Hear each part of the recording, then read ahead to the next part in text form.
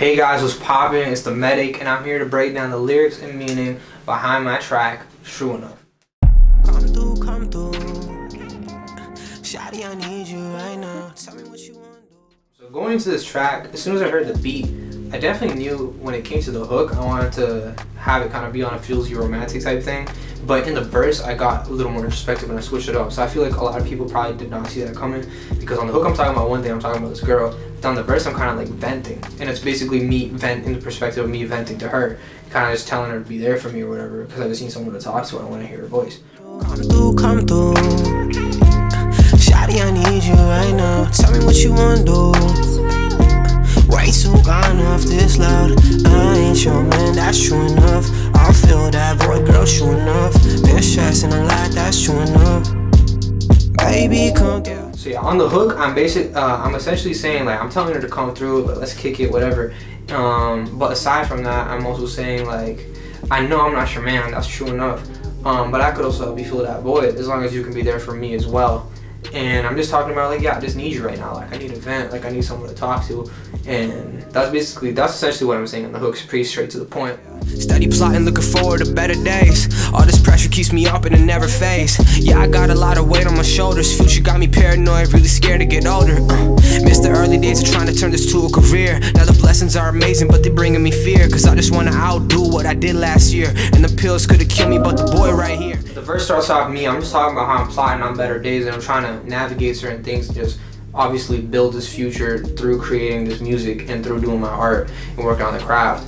And I'm kind of just talking about, like, how that's really got me stressed out. Like, I feel a lot of weight on my shoulders and this pressure, because obviously, like, you put pressure on yourself to succeed and make it and, like, meet certain deadlines. Like, you want to do this amount of progress this year, and then next year you want to get to these heights, and then it's just like a constant cycle of, like, trying to constantly outdo yourself every 6 months, every year. And it's just that constant growth, and really just kind of emphasizing that, and, you know, feeling strongly about that. And so I'm kind of basically, in this perspective, I'm venting to her about it. I'm telling her, like, I'm really trying to get this popping, and, like, hoping she understands where I'm coming from with that. And we all keep it pushing, barely shed them tears. Yeah, we barely shed them tears. Fighting to make it happen and getting the brand established. For them days I was posted at open mics and just rapping for a room with 20 people, feeling like an arena. Now it's 7-digit plays, wishing Nelson could see this. And I keep you in my mind when I'm feeling defeated, cause I'm doing it for us, there's no way that we leaving. Then I'm just talking about how I'm fighting to get the brand established. And once again, it just goes into that, like, trying to build this brand, trying to, you know, get the music as a whole in the brand, and, like, everything surrounding the Medic, just getting it popping, whether it comes to content, music, clothing, anything like that. And this is basically that, just kind of escalating the situation. Then I also touched on the fact of, like, me, like, back in the day when I would kind of, you know, do these, like, little open mic cafe things, that there would be like 20-30 people there, but at the time it felt like an arena to me, because there was people there and it was always a good vibe. Like, people were always, I was always interacting with the crowd was always showing love, and even though there weren't that many people there, the energy in that room was just always on point. And I'm kind of just talking about how, even though it might have been 20 people, to me it felt like I was, like, you know, playing Staples Center, or playing like a, you know, like a Madison Square Garden, because it would just be a little room, but it would be super packed, and just the vibe was just always on point. I could be a handful to deal with, never keeping any secrets. Hurting on the low, can you heal me?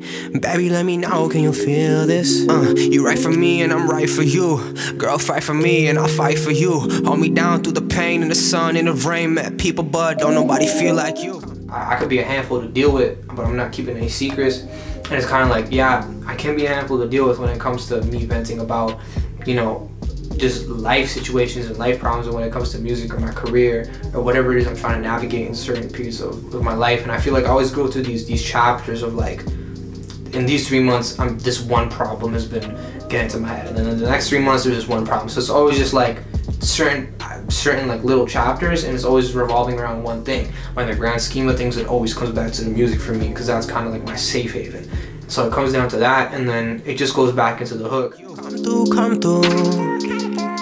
Shawty, I need you right now. Tell me what you want to do. Way too gone off this loud.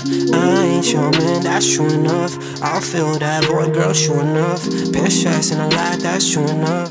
I'm just basically on this track, I'm just getting real introspective, and I'm venting a lot. And I feel like that's a big reason why a lot of people fell in love with the music versus obviously the Drown My Feelings, or like the Lay Awake, or the Breakdowns and Breakthroughs. And like that whole first EP was super introspective, and I touched on a lot of just real life shit like that people could relate to and, you know, find comfort in, because they might have been able to relate, or it resonated, or whatever the case may be. And at the end of the day, I feel like that's what I do. That's what I do best, when I try to make people feel something. Because I could do turn up stuff like the Down Low and the Pop Off, and, you know, things like that, but, and the Pay the Price or whatever. But when it comes down to like my roots of kind of the type of songs that I would make, it always came down to like making you feel something. That was the lyrics and meaning behind my track, Sure Enough.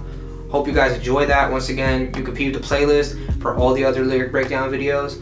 And once again, I'm the Medic. Leave a like, comment, and subscribe. I appreciate y'all. Let's get